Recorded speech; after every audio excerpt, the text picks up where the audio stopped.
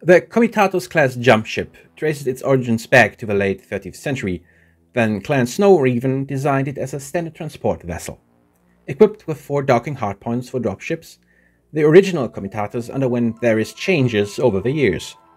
However, it was a flaw in its hydraulic system that prompted clan engineers to remove the 2 aft hardpoints, creating additional space for cargo storage.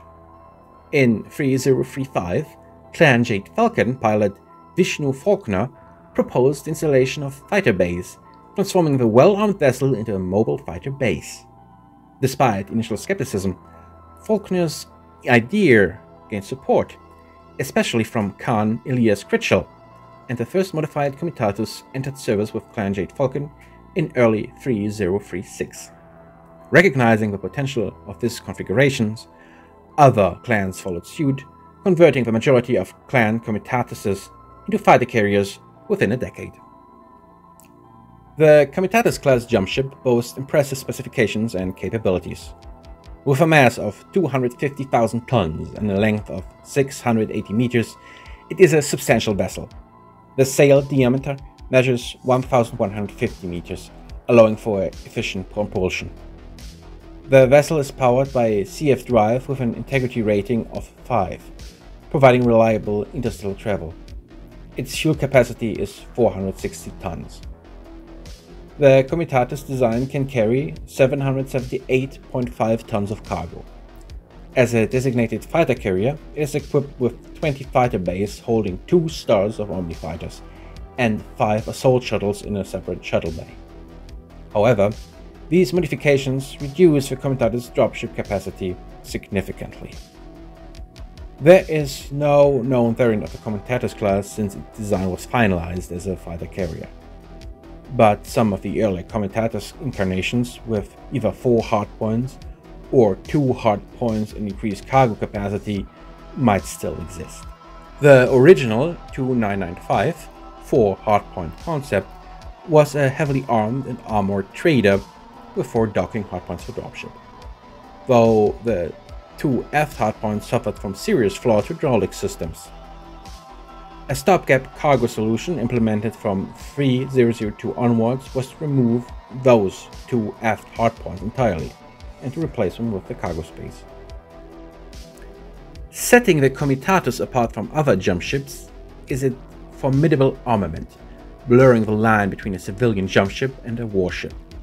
Equipped with an array of energy weapons and missile systems, the Comitatus possesses offensive and defensive firepower capable of challenging small destroyers and corvettes, and its ferro-aluminium armor is exceptionally heavy for a jumpship. Its armament includes 6 ER large lasers, 6 ER medium lasers, 2 ER PPCs, 6 large pulse lasers, 6 medium pulse lasers, 12 anti-missile systems, 2 Gauss rifles, 2 Ultra AC-20s, 12 LRM-20s with Artemis 4 FCS, and 6 Streak SRM-6s. The Comitatus class jumpship represents a significant advancement in the realm of fighter carriers. Its ability to accommodate either 20 aerospace fighters and 5 small craft, or 25 fighters, as well as a star of battle-armored elementals, highlights its versatility.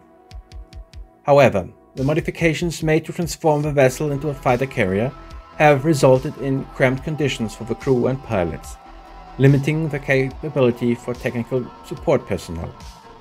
This constraint affects the maintenance and repair capabilities of the Comitatus. Despite its limitations, the Comitatus class has proven its worth in combat scenarios. The success of this operation and similar encounters draw attention from other clans, leading to the widespread conversion of Clan Comitatuses into fighter carriers. Ironically, Clan Jade Falcon possesses the smallest number of Comitatuses and deploys none in the inner sphere. The Falcon's bitter enemies, the Steel Vipers, have deployed a number in the clan occupation zone and used their aerospace forces to blunt several Federate Commonwealth raids. The Comitatus class jumpship stands as a true testament to the skill of clan engineers and the flexibility of jumpship designs. Its evolution from a simple transport vessel to a formidable fighter carrier demonstrates the adaptability of technology to changing needs. While facing challenges due to limited crew and technical support space, the Comitatus remains a valuable asset for clan forces operating in the Periphery and Inner Sphere.